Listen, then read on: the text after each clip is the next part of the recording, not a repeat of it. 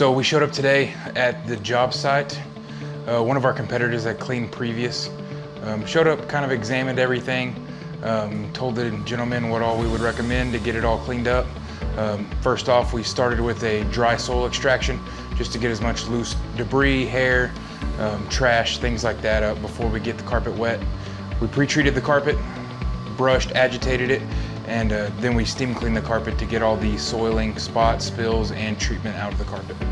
Overall, it cleaned up very well. Still a little bit of traffic here and there, but looks a lot better.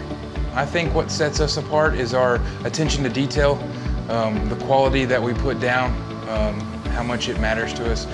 We like to take our time and give the customer what they pay for.